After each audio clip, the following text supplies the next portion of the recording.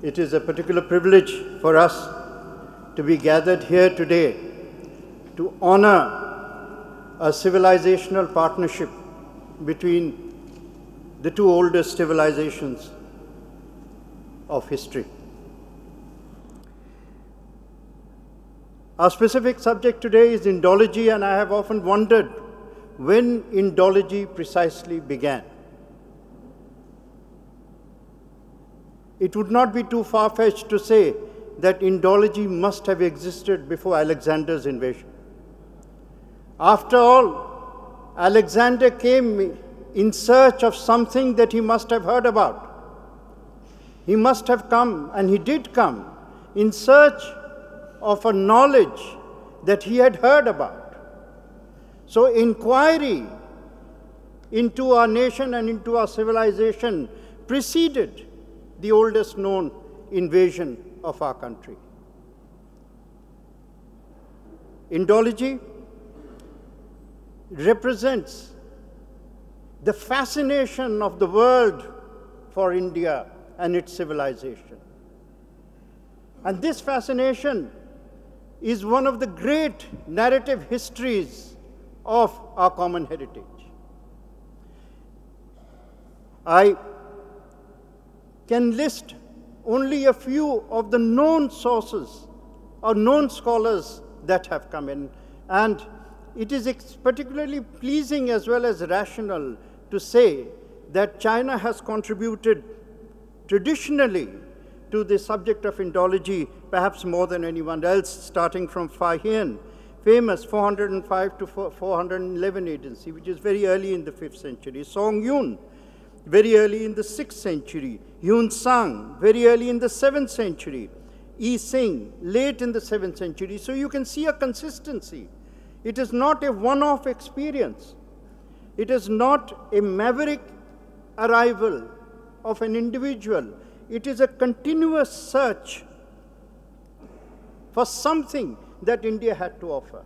This continues into the second millennium. The first extent, fully extent, I will not say great because there must have been scholarship before that, but the first fully extent sociological study of India is Al-Baruni's Tarikh al-Hind. Al-Baruni comes along with Mahmud of Ghazni. In the same entourage, one person is coming to loot, one person is coming in search of savagery, but along with him is a scholar coming in search of knowledge. Travelers, Ibn Battuta, the Portuguese were one of the great Indologists of their time, the great Indologists of their time. Their scholarship and their experience of the Mughal days remains a very primary source.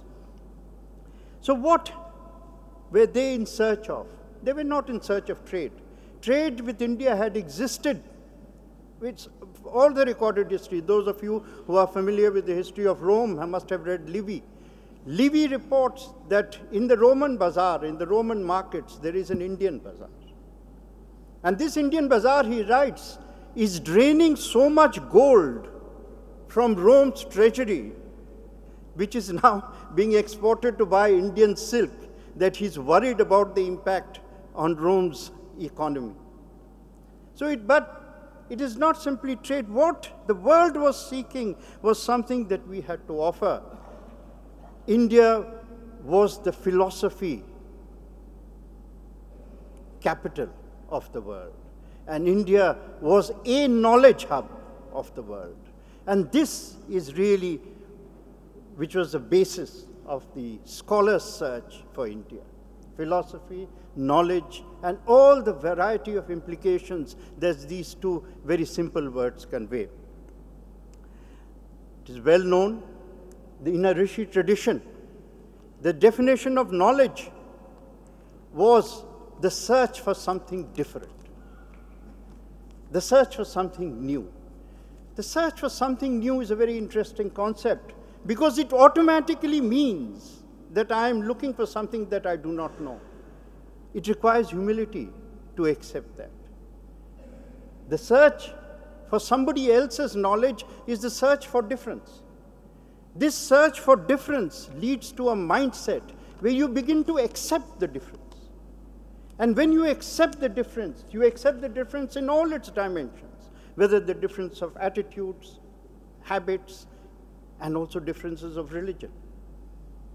And within this search for the difference lies something that is the most powerful part of our contemporary India, which is the plurality of our nation state and the plurality of our civilization. So welcome, sir. It is a great honor, Professor, to welcome you here and to honor you. By honoring you, we honor both our civilizations, and it is a particularly great honor that this award is being given to you by a scholar who is sitting in our midst, who is also our president. Thank you, sir.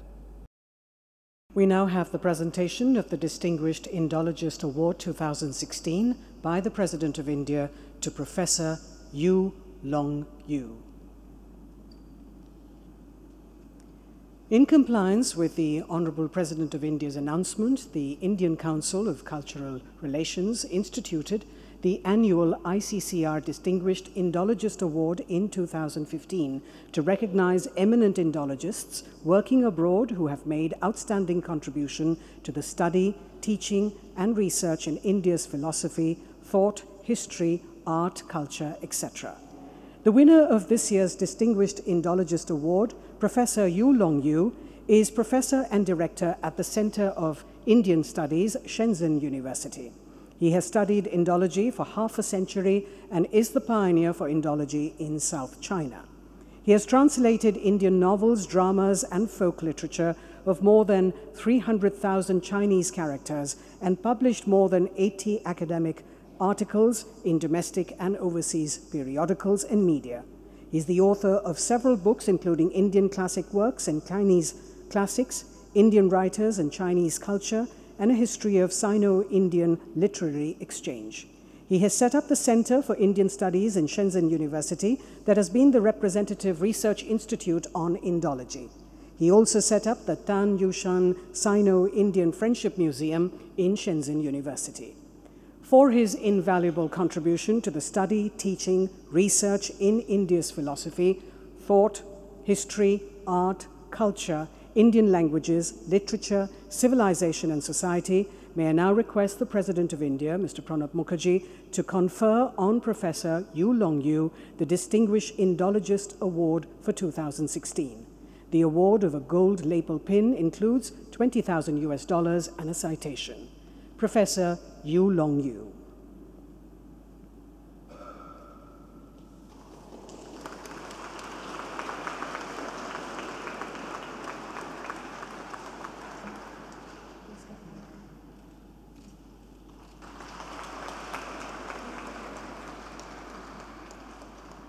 May I request Professor Yu Long Yu to please say a few words in acceptance.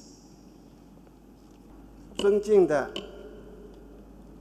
普拉纳布穆克基总统，尊敬的洛金德的主席，尊敬的阿克巴副部长，尊敬的各位来宾， Bharat के माननीय राष्ट्रपति आदरणीय श्री प्रणब मुखर्जी जी, भारतीय सांस्कृतिक संबंध परिषद के अध्यक्ष माननीय श्री लोकेश चंद्र जी, विदेश राज्य मंत्री माननीय MJ अकबर जी, विशिष्ट अतिथिगण।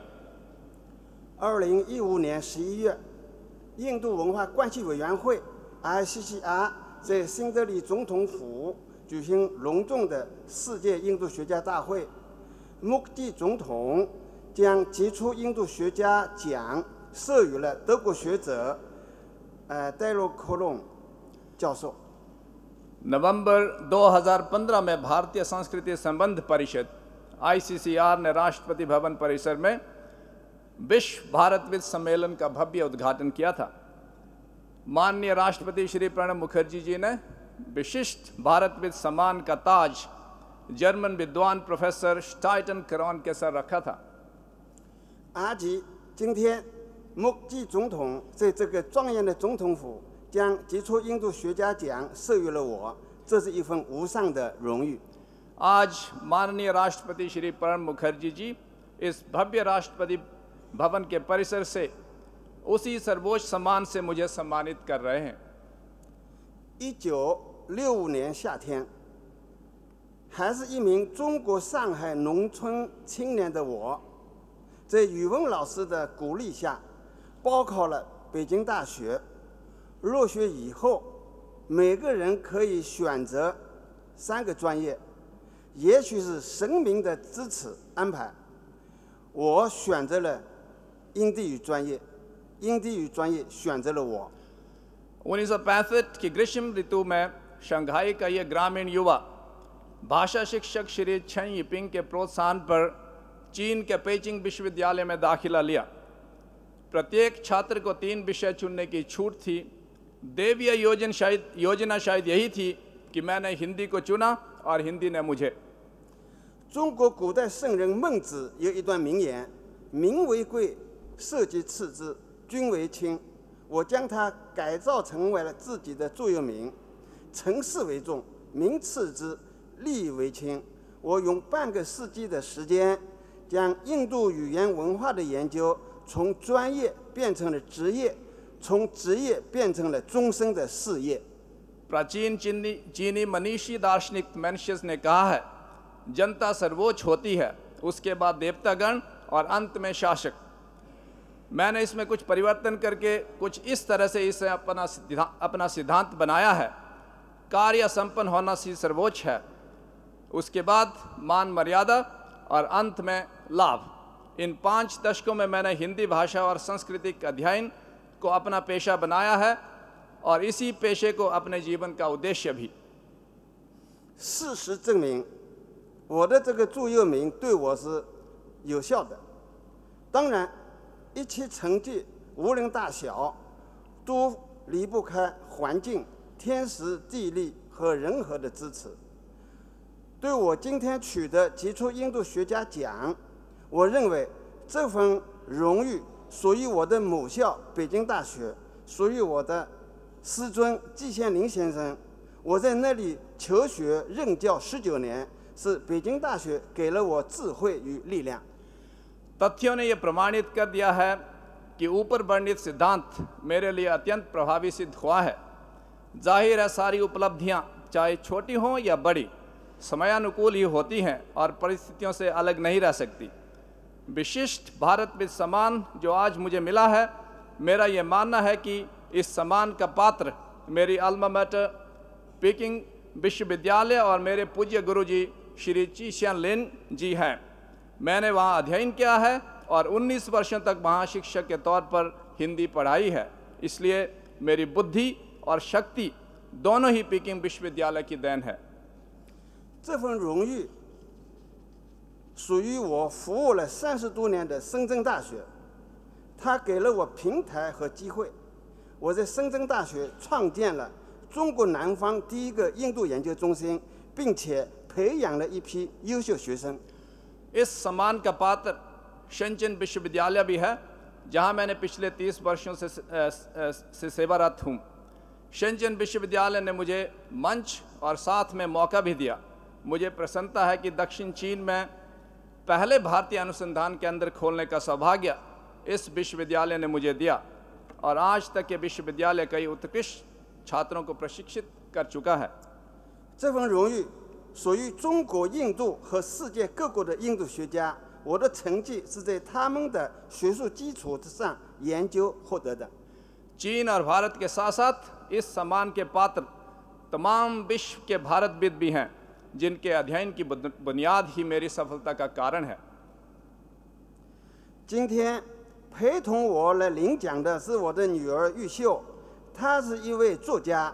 16岁时，她的长篇小说《花季雨季》在中国家喻户晓。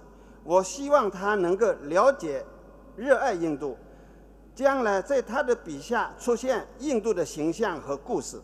आज ये पुरस्कार स्वीकार करने में अपनी बेटी यूशु के साथ आया हूँ। वह एक लेखिका है। 16 वर्ष की आयु में ही उसने फूलों का मौसम, बारिश का मौसम नामक उपन्यास लिख डाला था, जिसकी चर्चा चीन के घर घर में हुई। मेरी ये इच्छा रही है कि वह भारत को समझे और भविष्य में अपने लेखन में भारत की छवि और यहाँ की कहानियों को उजागर करे।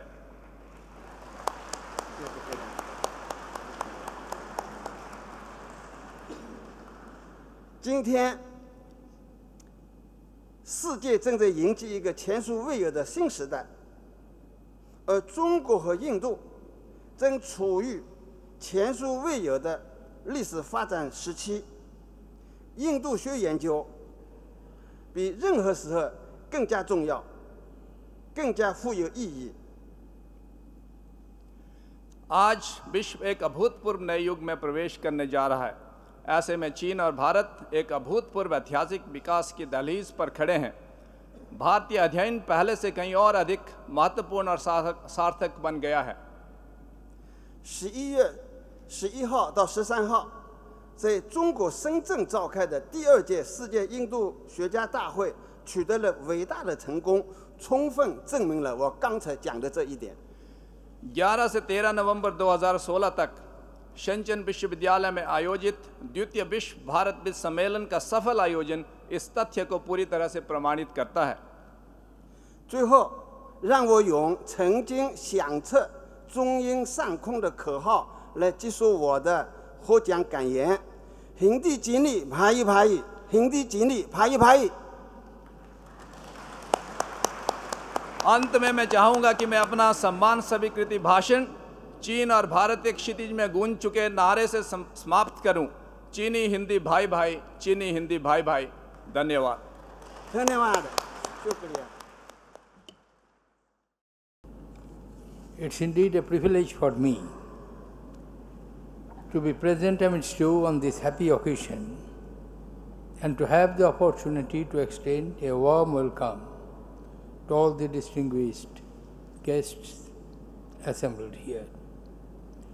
The eminent Indologists present here have devoted their faculties to the exploration and propagation of the Indian knowledge system.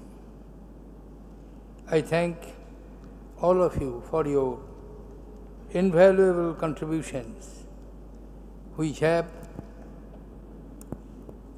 promoted and spread Indology around the world. I am indeed happy to have conferred the second Distinguished Indologist Award 2016 on eminent Professor Yu Longu of the People's Republic of China. He has been selected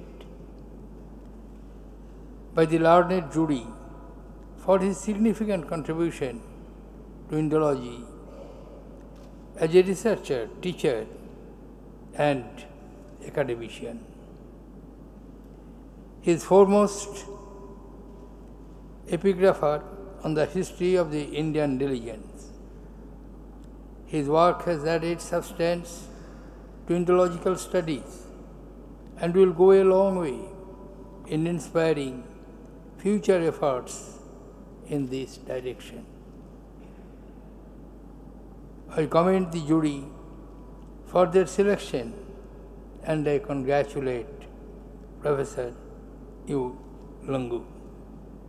I have no doubt that his work and contribution to Indological studies will be an inspiration to many others in his country and beyond. Distinguished guests, ladies and gentlemen, it's not surprising that the second Distinguished Indologist Award being conferred on a scholar from China, a civilization with which India has had age-old academic and cultural exchanges. The context between our scholars, scientists and historians date back to ancient times. These mutually inspiring relationships were further reinforced by the impelling ties of religion, trade, and cultural affinities. The infusion of geographical and mythological elements of India into the Chinese literature and art bear testimony to the rich cross-pollination of ideas between our civilization and the vibrant cultural and economic linkages that have continuously flourished between our two people. Writings and colorful descriptions contributed by Chinese historians are an invaluable component of India's recorded history. Distinguished guests, ladies and gentlemen, in every aspect, India represents a balance between tradition and modernity. We find our history and heritage reflected in almost all our transactions, from the mundane level of everyday customs and ritual to our academic work in science, innovation, and mathematics, and also our spiritual pursuits, creativity, and cultural activities. Our villages are firmly rooted in our traditions, but have simultaneously leapfrogged into the cyberspace. Yoga and ayurvedic medicine are examples of ancient Indian science that still have an important influence in our daily practices. They continue to be popular and are being actively revived and promoted.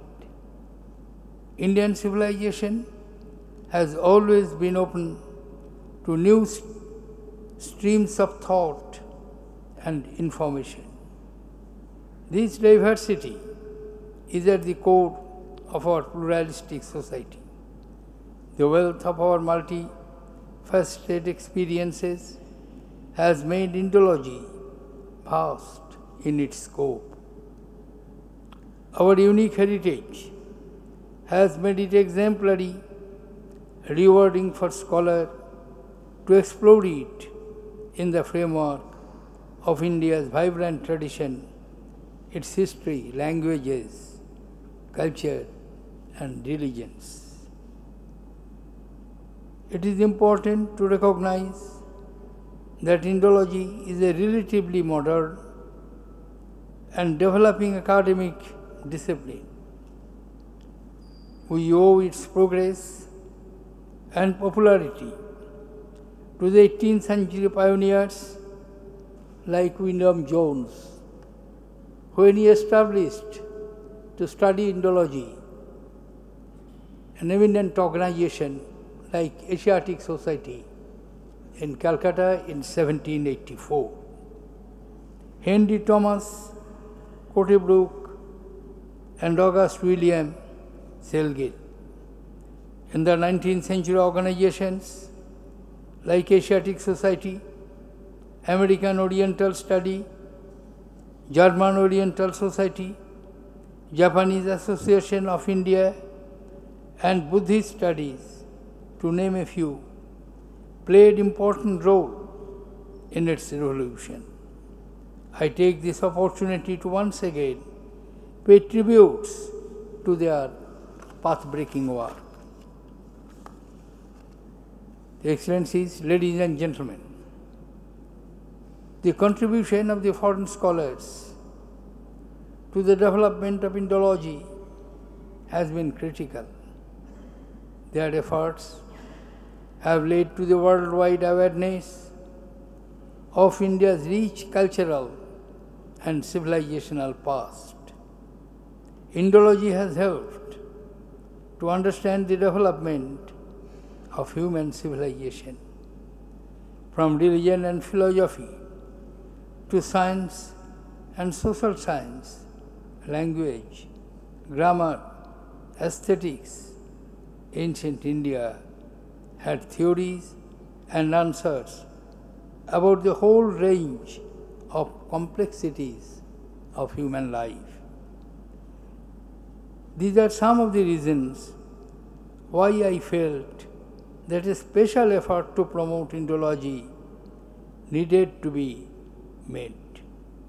I am glad to note that ICCR has not only instituted this award, but also coordinated with counterparts in their country, in other countries, to take this initiative further. I congratulate them. I take this opportunity to also commend the leadership of Prime Minister Shri Narendra Modi, External Affairs Ministry, Minister Srimati Sushma Swaraj, and his able assistant deputy, Sri M.J. Akbar, for their efforts and numerous initiatives for the promotion of Indological studies both in India and abroad. Particularly, the UN resolution on yoga at the initiative of our Prime Minister is a landmark step towards that. I am confident that their endeavors will be fruitful and will enhance interest in Indian studies in all parts of the world. With these words, I once again congratulate Professor Yu Longwu of the People's Republic of China. I also offer my best wishes to the success of the second Indologists Conference being hosted in the Republic of China this year. I wish that conference all success. Thank you, ladies and gentlemen. Once again, thank you, Professor Long, for your coming and accepting the second Indologist Award. Thank you, ladies and gentlemen. It was on Chinese initiative that the long pilgrimage of Sanskrit Buddhism began in her thought, literature, and visual expression. It was a reflux of two cultures with a personality of its own. The Buddhist monastic ideal created a new form of social organization in which the rigid class boundaries were effaced. Brilliant monks came to the mainstream from all walks of life. Palace culture of Confucianism was invigorated by the new people's culture of Buddhism. Buddhist shramanas and sutras came on horses, whence the first sanctum in China is the White Horse Monastery. Chinese polity saw it as power and virtue, as Shakti and Bhakti. Like the great Kumarajiva, Professor Yu has trained a whole new generation to comprehend modern India, besides translating Chinese classics into Hindi. The thrust of Indian and Chinese philosophies has been an effort to uncover the deep motivations to provide a morphology of society that is in consonance with ever-evolving imperatives. Confucius has said, where education takes root, no class distinctions would exist. To sum up the unique personality of Professor Yu, I may cite the words of Mencius. He is perfectly void of four things. He has no selfishness, no prejudice, no bigotry, no egotism. Professor Yu replenishes the great flow of values between our countries, where the mind is but a shaft from the supernal. He reminds me of the graceful Bodhisattva of compassion, one Yu or Avalokiteshvara, with a lotus in his hands, watching the world. Compassion makes the world as twilight makes a day. China is the only country with a deep commitment to her heritage, to her language, to her classical Confucian ideals, and to the rhymes of the deeper universes of Buddhism. Professor Yu symbolizes this light that has cradled our cultures to gild the blanks of our technosphere. We have assembled here to honor a Chinese scholar who seeks to create beauty, unity, and harmony in subtle and simple words to harmonize two great cultures and civilizations. China is the only country where the Chinese emperors ate and drank in vessels which are sanctified by Sanskrit mantras. One such utensil was sold by the Christies in a London auction in London for 200,000 British pounds. I worked on this. There are about 100 such utensils belonging to the emperors of China in the National Palace Museum in Taipei, and another 50 around in the National Palace Museum in Beijing. So the Sanskrit tradition is as much a part of the Chinese heritage as it is of India. China has started the process of cultural valorization to replenish and enrich the mind.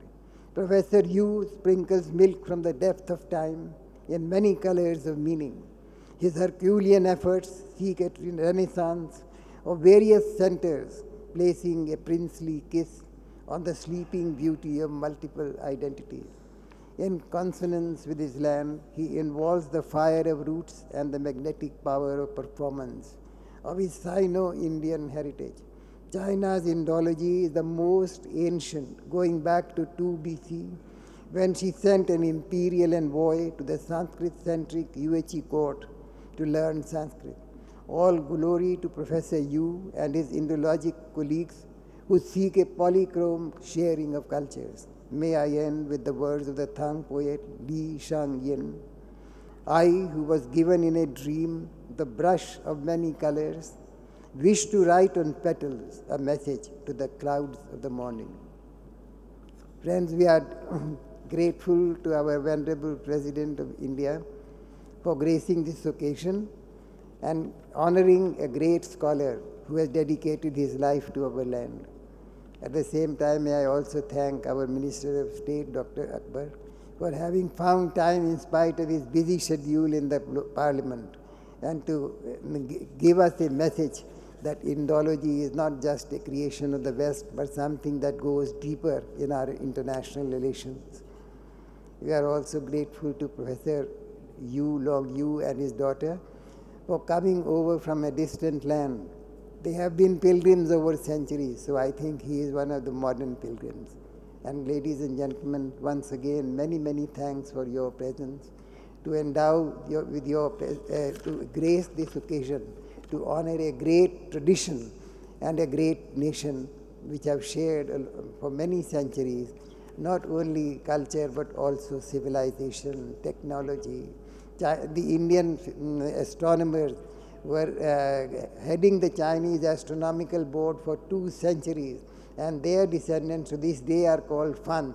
Fan in Chinese means a Brahmin. So our relations are extremely fundamental, and the relations extend not only over time, but to the deepest elements of life. Thank you once again.